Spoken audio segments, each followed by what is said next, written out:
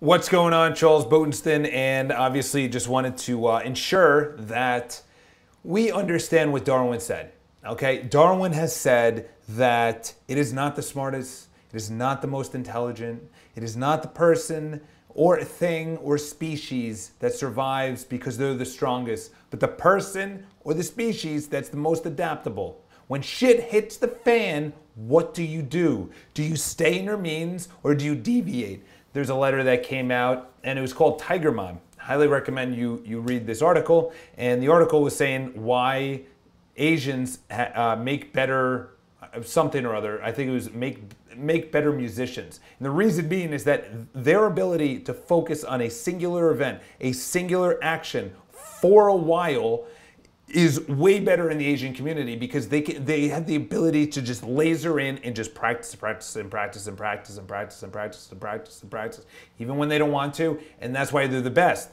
There is a rhetorical retort to that article that was published in, I think, the journal as well, Wall Street Journal. And in there, the guy said, fantastic, that's amazing. But when you're so linearly thinking, there's a box that you put yourself in because you say, this is the note. If I play this note because I see that note, I have a result. I see this note, I then play this note, that note, whether it's on clarinet or anything. There is a tangible feeling, seen kind of action if A plus B equals C, okay? But when you're doing something that's creative or you're managing or the landscape of business changes or life changes, it throws you a curveball. The person that adapts is the one that's going to survive, not the strongest and not the one that's the most intelligent, okay? So what does that mean to you?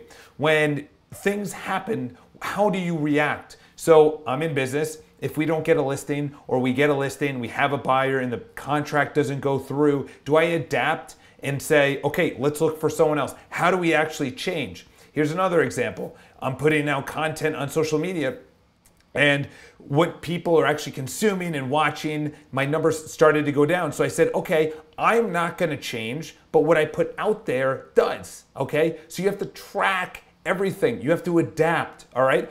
You wanna wake up earlier and say you're really, really tired, you have to adapt waking up earlier by going to bed earlier, okay? You want to get into a relationship, you have to adapt your day so you can go out at night and bring someone out for a glass of wine or the movies or whatever. You have to adapt your life. You have a kid, you have to adapt your life. Those are the ones that survive. Those are the ones that thrive. Those are the ones that actually can see a vision, understand where they're going to go.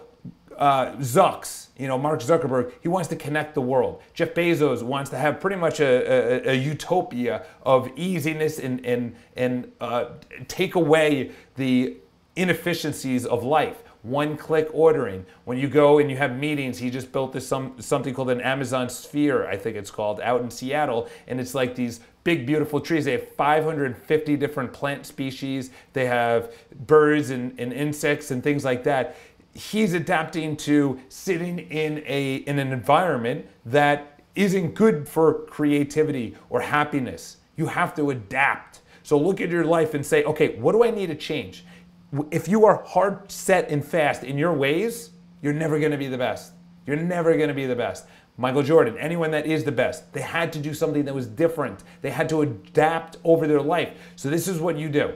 You make a list of your top 2 priorities in life. It could be legacy, it could be impact. It could be have happiness and joy or loving relationships, whatever that is. And then you make that list and then you say, okay, what do I need to sacrifice? How do I adapt? So for me, sacrificing not going out as much, okay, during weekdays, okay? So dates are usually on weekends. We're hanging out with the boys on weekends. Then dates, I haven't dated as much, so I adapted. But what did I put in its place? A really good schedule. I wake up early, I go to the gym, I go to work, and I make sales calls.